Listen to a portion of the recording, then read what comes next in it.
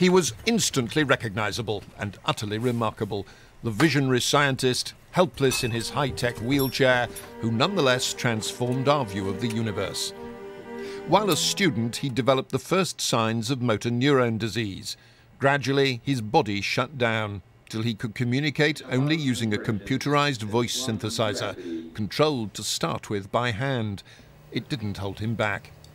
I was never actually told that I had only 2 years to live, but I could see the doctors didn't think my prospects were good.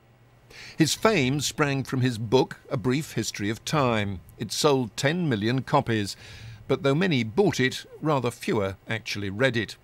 His theories about time, space and black holes were stupendously difficult for non-specialists to grasp, but he turned out to have a genius for communication.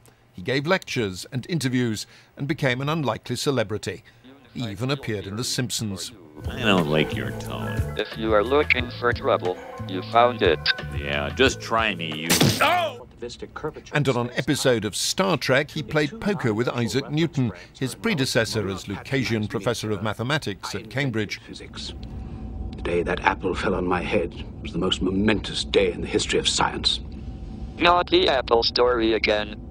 His private life was complicated. With his first wife, Jane, he had 3 children, and she looked after him, until in 1990 he left her for his nurse, Elaine. They eventually married, only for claims to emerge that Hawking had been physically abused. Police investigated, but the case was dropped for lack of evidence. The couple later divorced. Too often they are told that these are stupid questions to ask, but this is said by grown-ups who don't know the answers. He never lost his sense of humour, though by the end he could only speak by twitching his cheek to move an infrared beam.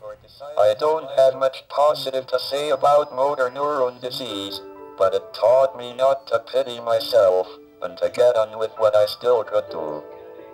I am happier now than before I developed the condition. If general relativity is correct, then the universe is expanding, yes? Yes. Okay, so if you reverse time, then the universe is getting smaller. All right. In 2014, his life was dramatised in The Theory of Everything, with Eddie Redmayne playing Hawking. To see what happened at the beginning of time itself. Stephen, here you are.